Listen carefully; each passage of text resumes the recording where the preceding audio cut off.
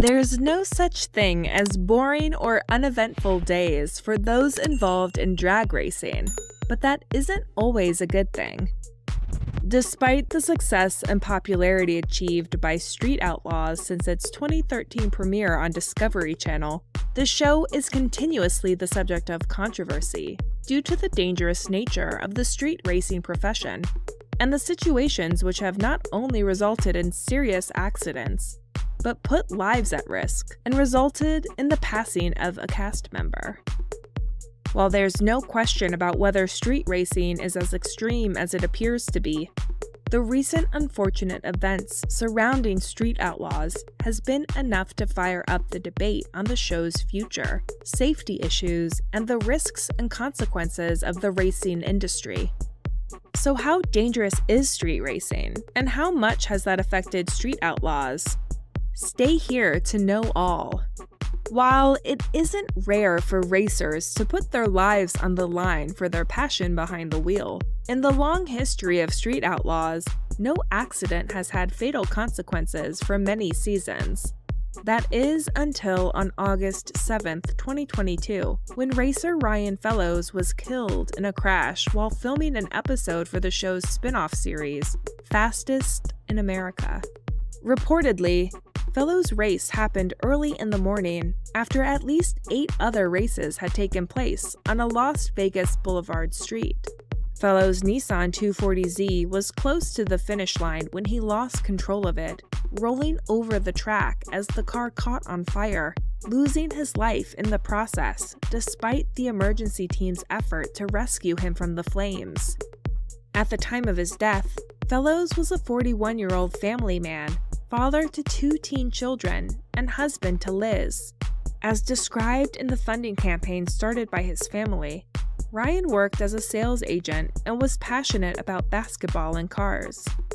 The Occupational Safety and Health Administration of Nevada started an investigation regarding the accident which ended Fellows' life, though the results won't be known until early 2023. Also, it was revealed by a Clark County officer that the required permit to film in the place where the accident took place hadn't been acquired by the show. Problems were soon to come for Street Outlaws following the death of Ryan. As reported by TMZ, Fellows' family sued Street Outlaws Network's Discovery and Lionsgate Entertainment for negligence before and after the accident which took Ryan's life. As read in the report, some of the strongest accusations by the family include the weather-beaten conditions of the road he raced over on the day of his accident, which they argued wasn't 30 feet wide as required by safety rules, but only 12 feet wide. Other descriptions of the roadway mention broken asphalt, dust, and lack of barriers, all of which they claimed were to blame for Ryan's loss of control over his car. The family also claimed that the network and people in charge of running Street Outlaws decided not to take appropriate safety measures, even though several accidents had occurred in races organized by the show before Ryan's death. They sat back, flipped on the lights and cameras, and waited for the next inevitable crash, they wrote.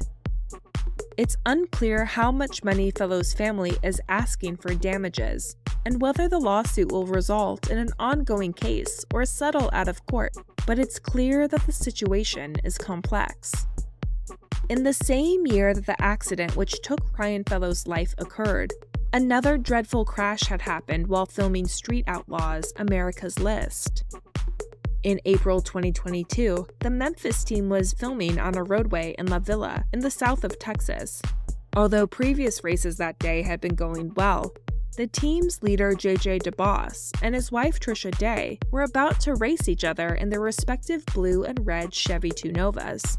Just a second after both cars left the start line, JJ's Chevy caught on fire, causing him to lose control and inevitably crash against Trisha's car, sending it to the side of the road while rolling over. As seen on the show's screen, the accident was terrible to say the least, and had everyone rushing over to the scene to help the pair. On his part, JJ was able to get out of the car on his own, and rushed to take care of Trisha, whose car was still partially in flames at that point. JJ was treated for several burns, which only slowed him down for a couple of days, while Trisha underwent hip surgery and a months-long recovery process, marking this wreck as one of the most serious in the show's history. Not long after the death of Ryan Fellows, another terrible wreck in the show had a driver's life at serious risk. Said incident happened in October 2022 while filming Street Outlaws No Prep Kings in a roadway of Rockingham in North Carolina.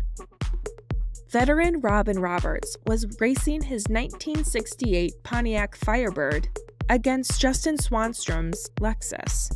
But not long after the cars left the starting line, Roberts' electric blue Firebird crashed against a wall. Though it's unclear if Roberts' car caught on fire, the impact was enough to leave him unconscious. He was taken to the nearest hospital in Charlotte, from where, once he'd recovered, he took the time to inform his followers about his current situation. "I have some recovery time for 3 ribs, a big concussion, and a collapsed lung," he wrote on Instagram, adding that he had no recollection of the accident when he awoke in the hospital, getting to know about the situation only once his wife Melody told him. In the next months, Roberts' photos on social media evidenced that his recovery and the fixings of his car were advancing well. Nonetheless, even if Roberts' accident wasn't as serious as others seen in the show, it made clear that crashes and subsequent wrecks kept occurring, even after the tragedy of Fellows' death. Following Ryan Fellows' devastating death, Street Outlaws apparently took certain measures to improve the safety of those involved with their spinoff, Fastest in America. Amid the lawsuit by the Fellows family against Discovery, TMZ revealed that after Ryan's death, the show's production moved the rest of the season's races from street locations to a professional, safety measures complying raceway. While the importance of this move only pertains to the wrongdoing case against the network, it's not the first time that Street Outlaws has been questioned regarding their decisions. Back in 2016, then Tulsa's mayor Travis Yates warned about the dangers of the show's choice of race locations and how it could affect citizens in future years should a fatal accident take place. "I'm going to have to answer for us allowing a show to come into our town, sanctioned, and glorify this activity," he told Tulsa World, adding that the number of complaints of illegal races had increased since the show started filming in the city, trying to follow the trend. Whether these comments had any effect on Street Outlaws is unclear, but there's no doubt that the worries about the show's safety and the consequences are nothing new. The rebellious, allegedly law-breaking ways of Street Outlaws has not only caused a bit of a backlash from general audiences worried about the dangers of their work, but also gained disapproval from the racing industry itself.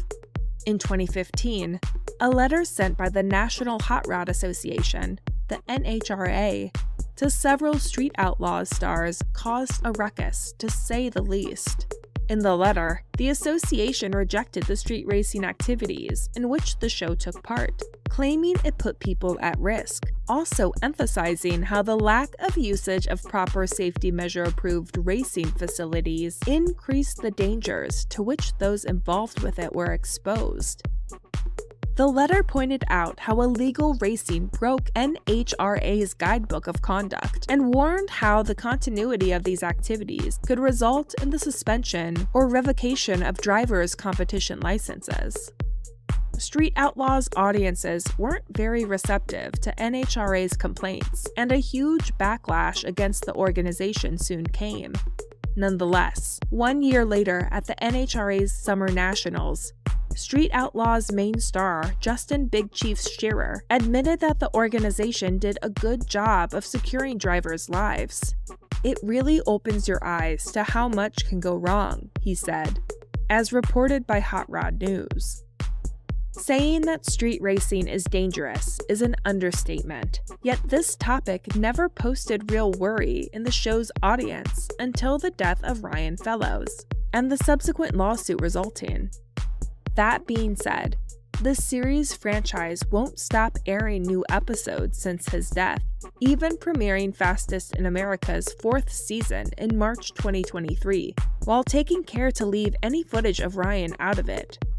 Even though it isn't rare to question the show's future, given the nature of the lawsuit faced by Discovery, there are still no signs of it having any negative consequences on Street Outlaws.